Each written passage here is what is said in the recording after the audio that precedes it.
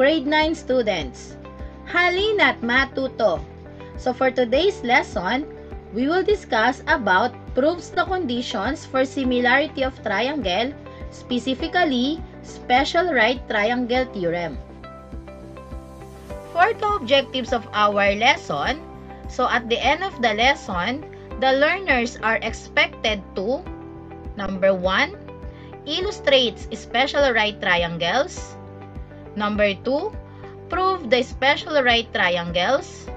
And number 3, solve problems involving special right triangles. For the most essential learning competency, we have proves the conditions for similarity of triangles.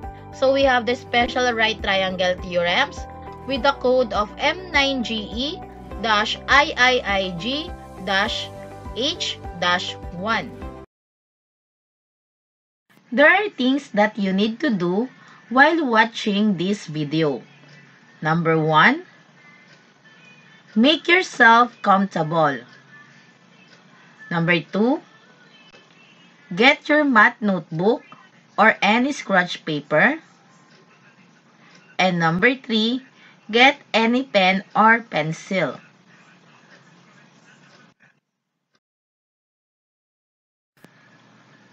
To begin with, let's have first this short activity. So tell whether what kind of triangle are the following figures.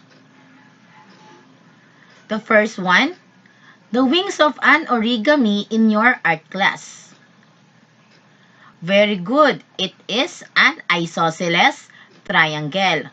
How about this? Your snacks during break time. Good job. It is a right triangle.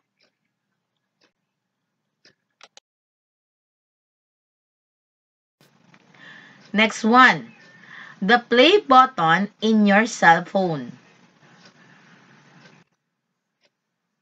Very good. It is an equilateral triangle. Next, your pizza slice share in your cookery class. Correct. It is an isosceles triangle. Last one is the lateral face of the Great Pyramid of Giza.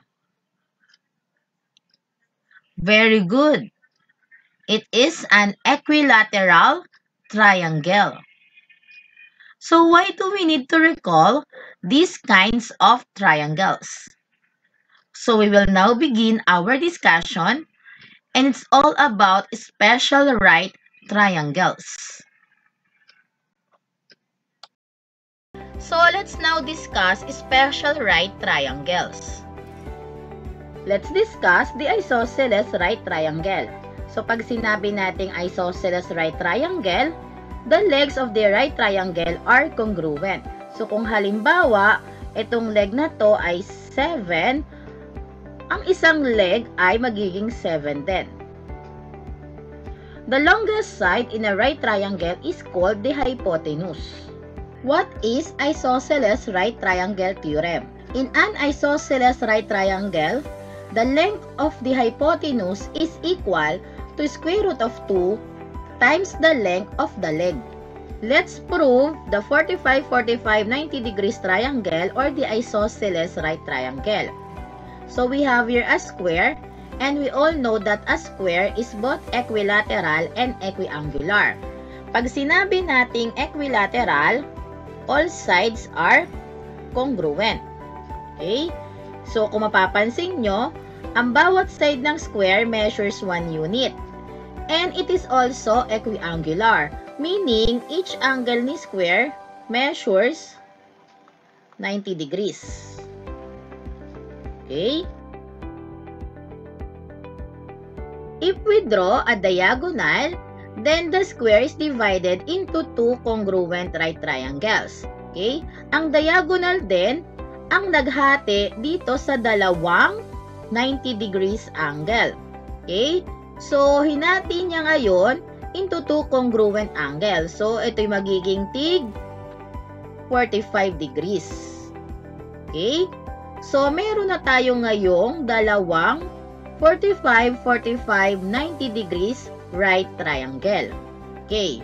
So, ngayon, ang kailangan nating hanapin kung ano man ang length ng ating hypotenuse. So, kapag ang pinag-uusapan natin ay sides ng right triangle, okay, unknown sides ng right triangle, we need to use the formula ng Pythagorean theorem. So, we have c squared is equal to a squared plus b squared. Okay?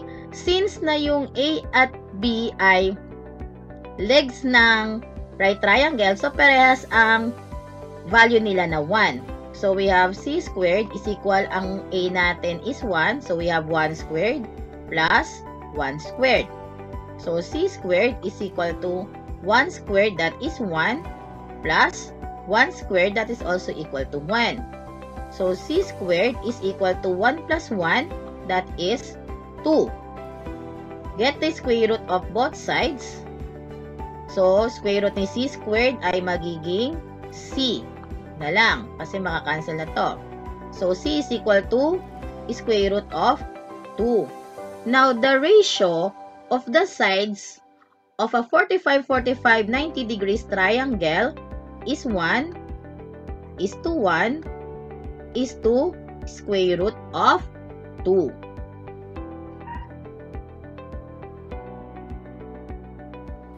Next, so we have here the pattern formulas. So, pag sinabi natin pattern formula, so ito na yung ating shortcut method.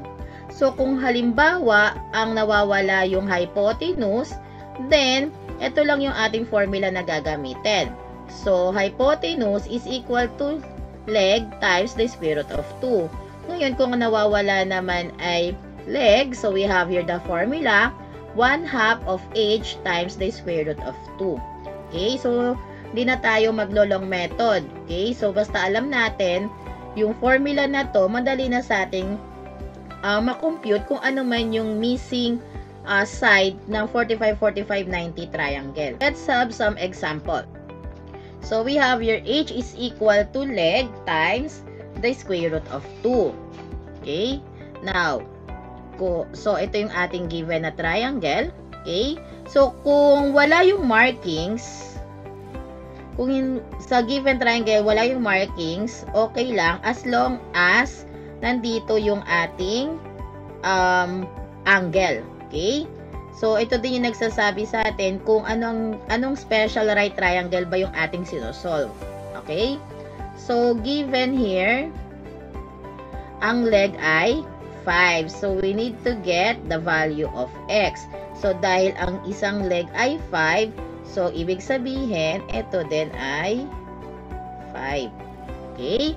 Now, para makuha natin yung value ng x o yung ng hypotenuse, so we have here h is equal to leg times square root of 2.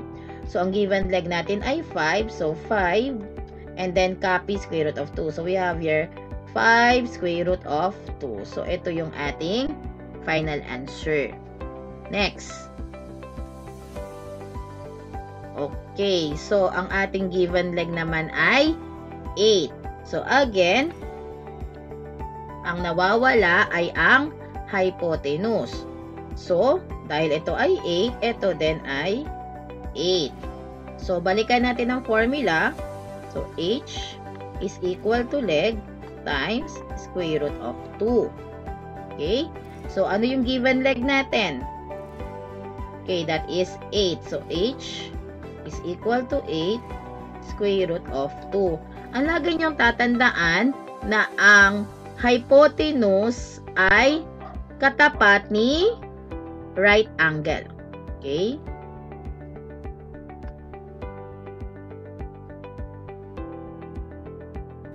Let's have another example. So, we have here, okay, a 45, 45, 90 triangle. Given ang hypotenuse, so nawawala ang leg ng right triangle. Okay?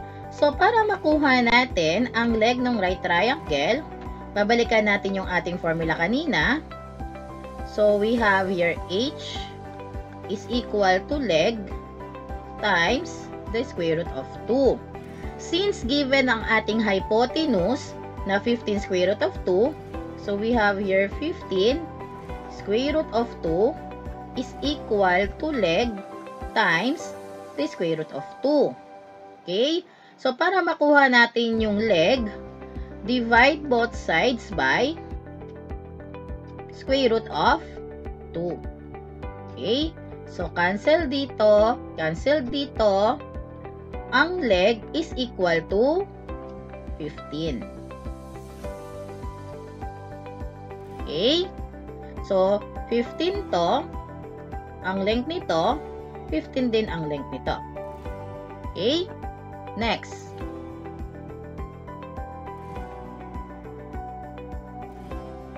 Ayan. Given na naman ang hypotenuse. Pero ang hypotenuse natin is 20. So, para makuha natin ang length ng ating leg, okay? So, we have h is equal to leg times the square root of 2. Since na ang ating hypotenuse is 20, so we have 20 is equal to leg times square root of 2. So, divide both sides by square root of 2. So, cancel dito. Leg is equal to 20 over square root of 2.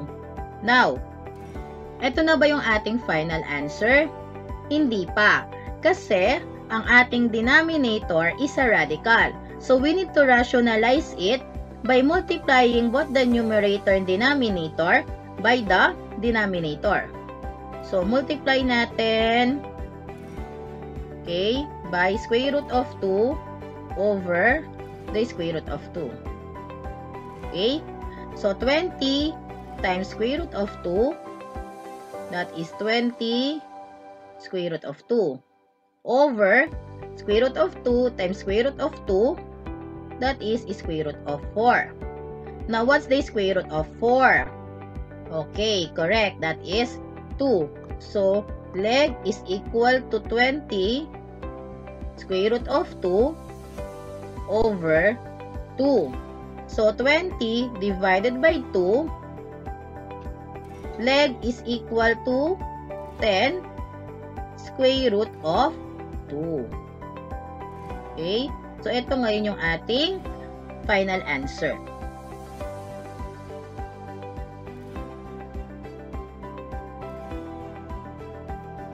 Next. Okay, so let's discuss the 30, 60, 90 triangle. So, pag sinabi nating 30, 60, 90 right triangle, the length of the hypotenuse is twice the length of the shorter leg or the side opposite of the 30-degree angle. And the length of the longer leg or side opposite ng 60-degree angle is square root of 3 times the length of the shorter leg. Okay? So, let's prove the 30, 60, 90 degrees triangle. So, given an equilateral triangle, so pag sinabi nating equilateral, all sides are congruent. So, kung halimbawa, ang isang side ay 2 units, then the other sides ay tig 2 units din. It is also equiangular. So, pag sinabi nating equiangular, all angles are congruent. So, based sa ating given na triangle, bawat isang angle, it measures 60 degrees. Okay? Now, if we draw an altitude, then the given triangle is divided into 2 right triangles. Ang altitude din ang nagsisilbing angle bisector ng 60 degrees na to na nasa taas. So, meaning, itong 60 degrees na to ay madidivide into 2 congruent angles. So, ito ay magiging 30 degrees. Ito ay magiging 30 degrees din. Okay? So, tingnan natin itong side na nasa baba. So, meron tayo dito midpoint. So, ang midpoint, it divides the given line segment into 2 congruent segment. So, since ang ating given dito ay 2, so meaning ito ay 1, ito din ay 1. So, meron tayo ngayong dalawang 30, 60, 90 right triangles. Yung isang blue at isang green. So, ihiwalay natin yung isang right triangle. Okay. So, ang side opposite ni 30 degrees, ang tawag natin dyan ay shorter leg. Ang side opposite naman ni 60 degrees, ang tawag natin dyan ay longer leg.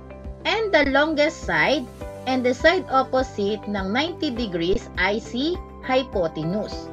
So, balikan natin yung measures kanina. Ang hypotenuse ay 2 at ang shorter leg ay 1. So, nawawala sa atin ang length ni longer leg.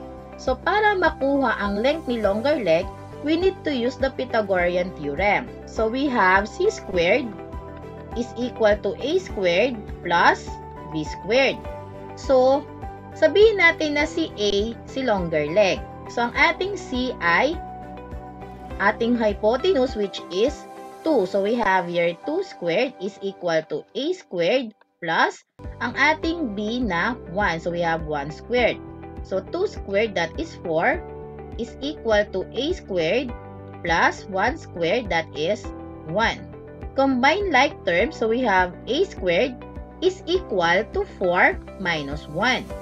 So, a squared is equal to 4 minus 1, that is 3. Get the square root of both sides. So, a is equal to square root of 3. So, ang length ni longer leg ay square root of 3.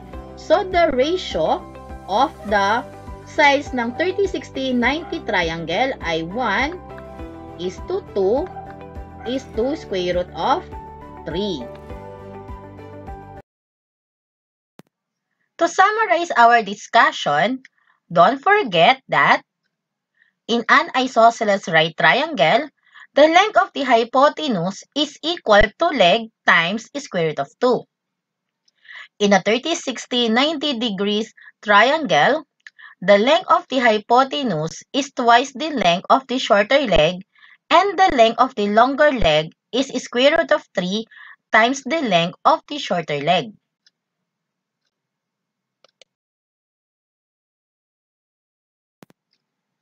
To continue, kindly get your notebook or scratch paper and a pen and try to answer the following.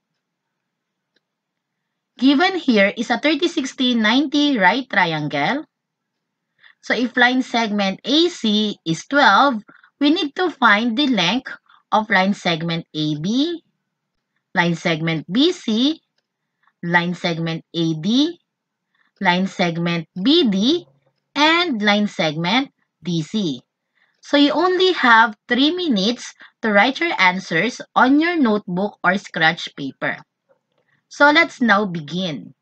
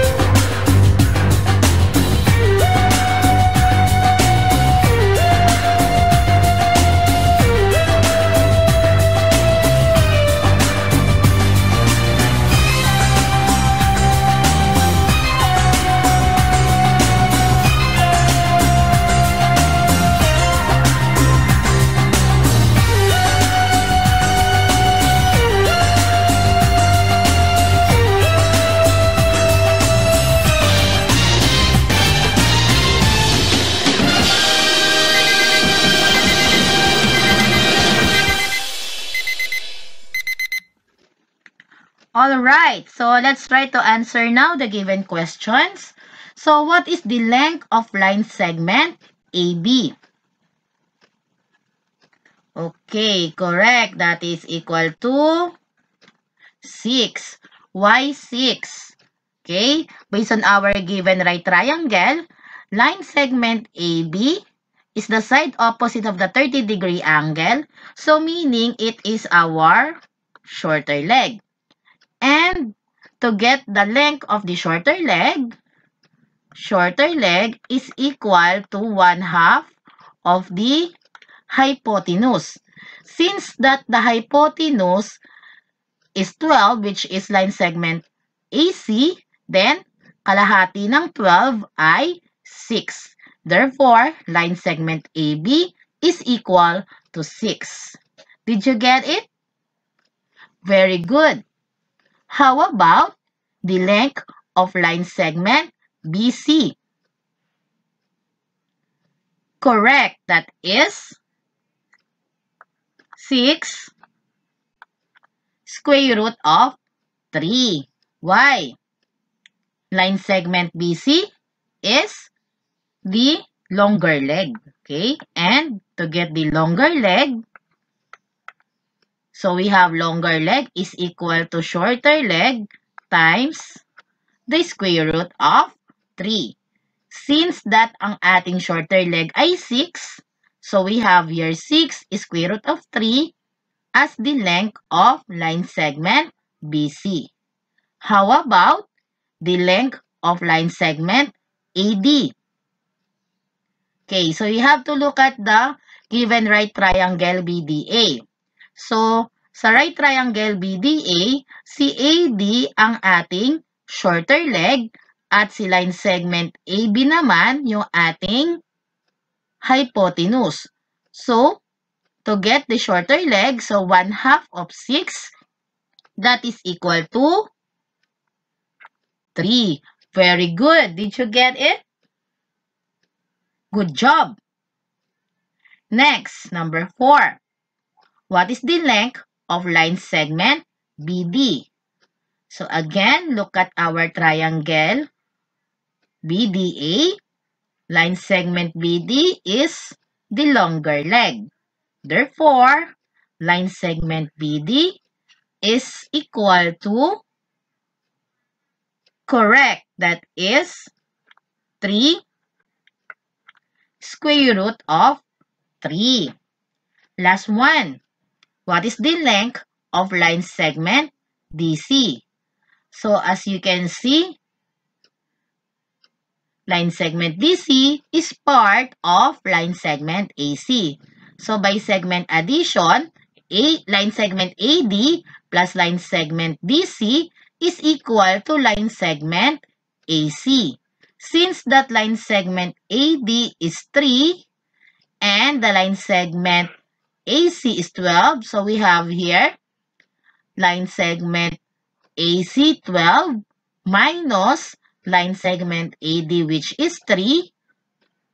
Therefore, line segment DC is equal to 9. Very good. Did you get the correct answers? Good job.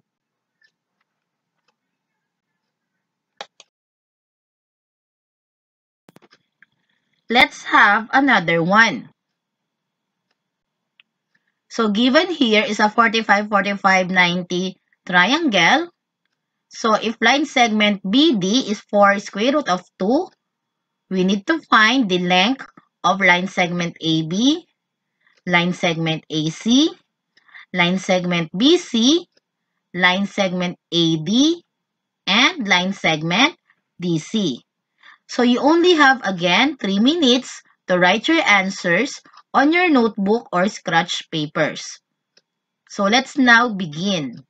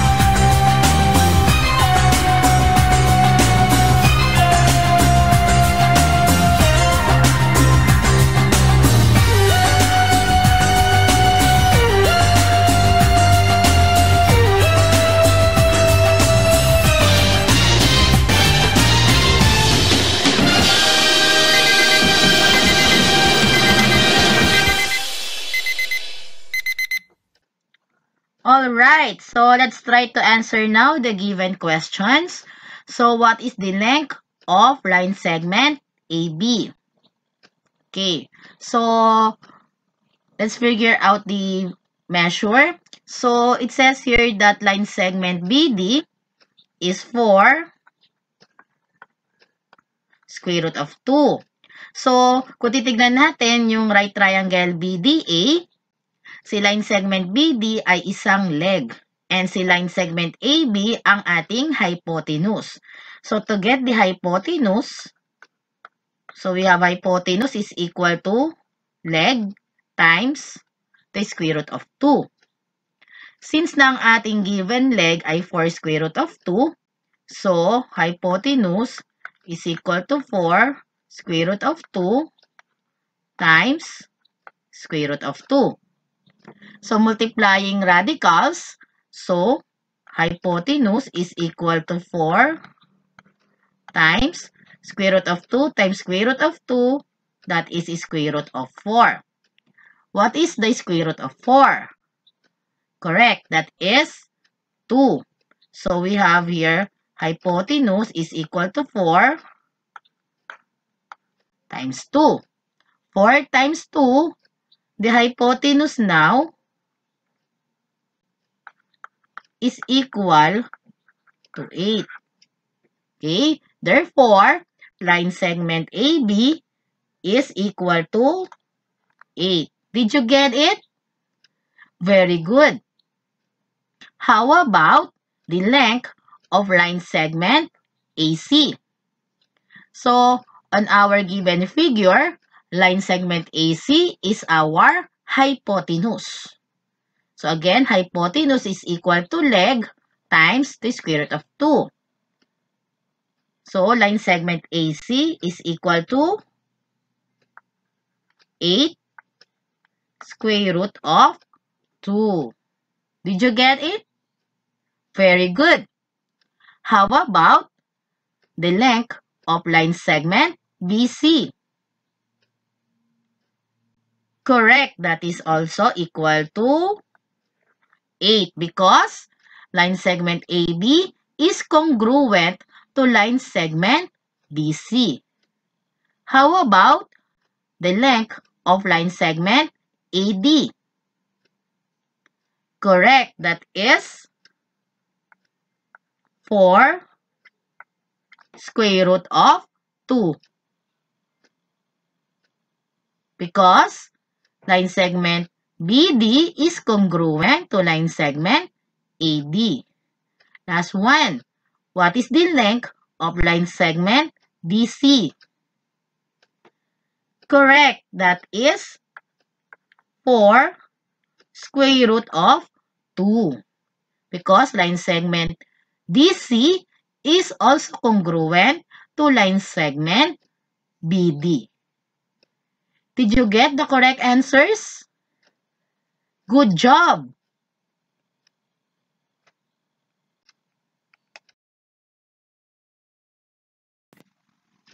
Alright, in your notebook, kindly answer the following questions. Number 1, what have you learned in this topic? Number 2, why 45, 45, 90 degrees or the isosceles right triangle and the 30, 60, 90 triangle are called special right triangles?